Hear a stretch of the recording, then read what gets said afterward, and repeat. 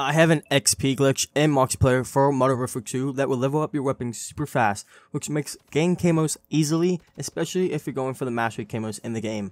This should be a very simple and easy way to level up your weapons in the game that otherwise shouldn't be leveling up your weapons, but it is working at this moment. So let me get started by telling you about this glitch. This weapon XP glitch works for any weapons that you may want to do. May it be a primary or a secondary weapon, and in a couple of games you will get the weapons maxed out instead of it taking the whole day to do like usual. Before I do get into it, if you all could drop a like right now on this video and subscribe to the channel for more Call of Duty Modern Warfare 2 content, and let's get into this glitch.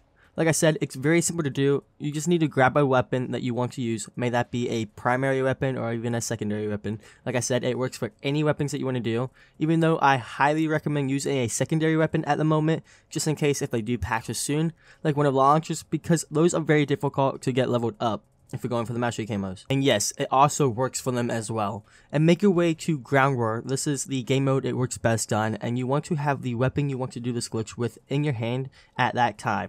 And just run to any vehicle, preferably a tank.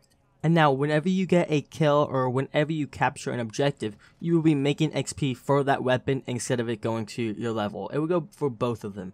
And if you do both at the same time by gain a kill on a capture site or capturing while getting a kill, you get even extra XP. This should not be allowed in the game because you aren't even using the weapon and getting tons of XP for it. So use this while you can in ground war before it goes away.